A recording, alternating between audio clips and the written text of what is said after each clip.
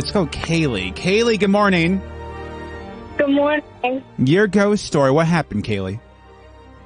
So when I was younger, I claimed to see like this older man, like just standing around doing whatever. And when I was about like 4 or 5, my mom said she was sitting me down on the step tying my shoe. And I looked up the steps and was trying to tell her that he was standing there. And it freaked her out. And over the years, I like didn't know who he was. And then I found out that it was my great-grandfather who died way before I was born. And it just freaked everyone out, including myself. Oh Wait, how'd you find out it was your great-grandfather? Like, I found a picture of him standing with, like, a couple people in my family. And I was, like, asking, I think my mom or my grandmother, I was like, who is this man? And they were like, oh, that's your great-grandfather. And I was like, I've seen him before. Oh, God. Oh, That's so okay. creepy. All right, Kaylee, 1 second. You were in the running. At least it was like a family member and not like... True, a murderer. Yeah. You know? Let's go. Joanne, good morning. Good morning. So this is your child, a 5-year-old. They saw a ghost. Yeah. What happened? So basically, we lived in an apartment, and our next door neighbor was a really close friend of ours. And she really loved my daughter, always left her gifts and everything. And then one day, we saw my daughter talking into the hallway that leads to the front door of our apartment. Nothing, no one there, no one, on the other side. And we thought that, oh, she's 5, she might have an imaginary friend. She did this a couple of days, and then it stopped. 6 weeks later, this was in the middle of winter. 6 weeks later, we found out that she passed in her apartment next door to us. Oh my God. And the timing was perfect with my daughter talking to someone Oh! in the hallway. Whoa! I just got full body Yeah. chills. So your daughter was talking to your dead neighbor? I don't know. Yeah. It's very possible. And that was the only, because she never did it ever again after that. That is... Okay. That's Wow. so All right. And it was horrible, like the apartment apparently was, so sealed, and it was one of our really cold winters when we had the Sure. blizzard and all that. So her apartment was basically a fridge or a freezer, and when it started to get warm, then there was an odor coming up. Got from you. her. Yeah. no. That'll do That's it. hence why they found her, and we were just so, one, traumatized by the smell that was permeating from her apartment, but second, the fact that we are looking 6 weeks back, and this is exactly when she was talking to someone in the hallway. Okay. Man. All right.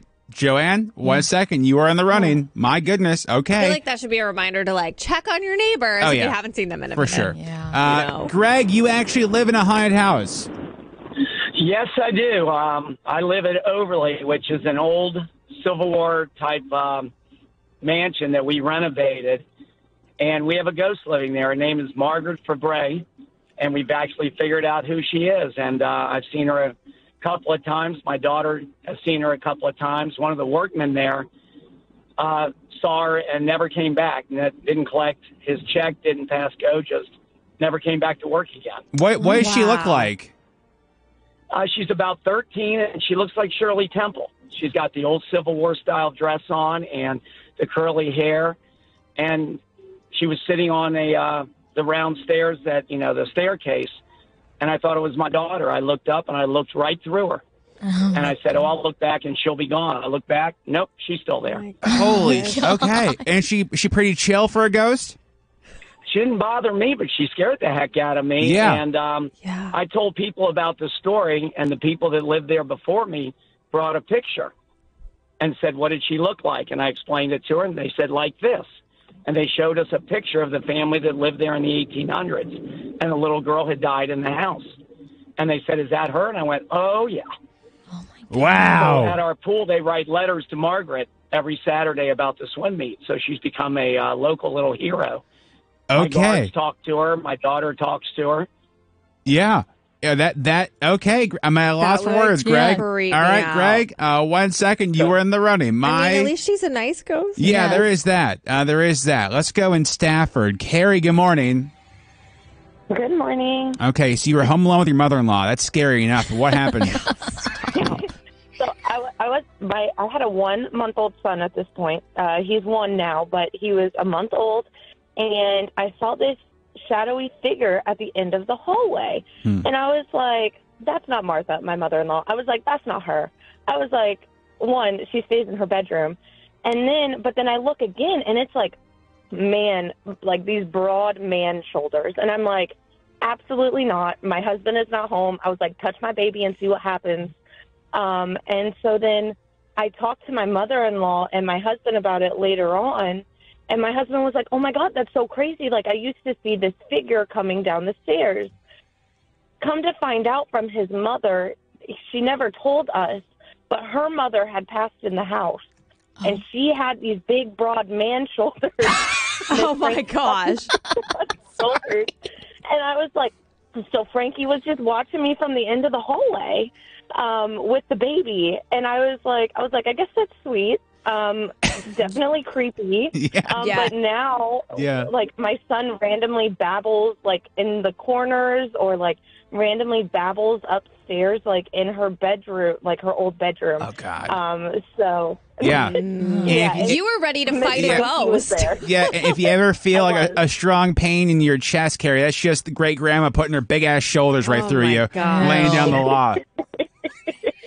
Yeah, definitely. It was so scary. I was like, I will fight a ghost. Yeah. 100%. Yeah, for sure. Okay. Carrie, 1 second. You were in the running. My goodness. Let's go in Forest Hill. Connie, good morning. Good morning. Can you hear me? Oh, I can, girl. So you were in Italy. What happened? Yeah, so I was in Italy at an Airbnb traveling, and I was there with family, and I chose to sleep in the attic room, which, looking back at it, wasn't a good idea. Yep. But the whole entire night, I woke up from having nightmares, and I was in the room with my ex-boyfriend at the time, and I woke up to, like, feeling with my hair being played with. And, like, the moment I woke up and looked at my phone, it said it was 5 o'clock on the dot. And he woke up, too, which he was a really deep sleeper, which surprised me. And the whole entire night, I could not roll over. I was frozen in fear. And he was having his feet played with.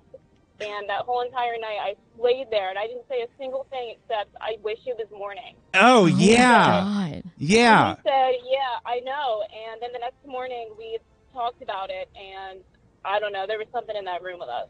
That is so That's creepy. I creepy. hate all of that. Yeah. Okay. Connie, 1 second. You were in the running. Someone playing with your hair and Yeah. it's not the person you're sleeping next to. And your feet sees being a little No. tickled? Nah, not for Creeps that. me out. Let's go in Upper Marlboro. Brian, good morning. Good morning. When you were a child, Brian, what happened to you? Oh, man. So I was a child. I was living with my grandfather in Northeast D.C., and my grandmother, she was big on making religious sculptures. And, their house was always creepy to begin with all the creaks and cracks. But when I started living there, I was about 8 years old, and I remember one night I was having some really terrifying nightmares, like some demonic nightmares. And I remember when I woke up, I was in the air, and I woke up falling into my bed. Whoa! And it was thundering and lightning outside too. I was sleeping next to the attic, no less. I woke up and I fell into my bed, and when I looked up to the wall, 'cause my grandmother had like a Virgin Mary sculpture in the room with me, and it was almost like a complete calm came over me when I looked at the sculpture, almost like she was there protecting me. You know what I mean? Yeah, absolutely. Yeah. I mean, I've had similar incidences of the same sort, but I think that was one of the worst ones, one of the most memorable ones. Yeah, I bet. Yeah. Okay. All Terrifying. right, Brian, 1 second. You were in the running. My God. That is so scary. That's so creepy. You can vote for your favorite over text 99338. Yeah, because that's one of those ones too. Like once your brain tells you something's off, then it's like impossible. I mean, I wouldn't go back to the damn damn place. Never. Damn. Never again. Well, this place is haunted. No. Oh, no. Like my first apartment in Atlanta, every single night for the 3 weeks I lived there, I had sleep paralysis. And then it went away once I moved. And like there were signs everywhere that it was like part of like the Battle of like Peachtree or something. Okay. So like there was like next to like a battle site. So I've always thought like maybe that's why. Sure. But I was an apartment complex, so I don't know. Isn't your parents like the facade of their place like 100 years old, something like that? Yeah. So the basement where I used to live is like 130 years old, I think. Oh yeah, for sure. I lived down there for a really long time because they made it into like a in-law suite or something, and I only ever had one weird dream, and that was like when I was sleeping and I could see the bathroom and the lights kept flickering, but that could be, I don't know. And it was after The Grudge came out, so I was like, maybe. That's fair.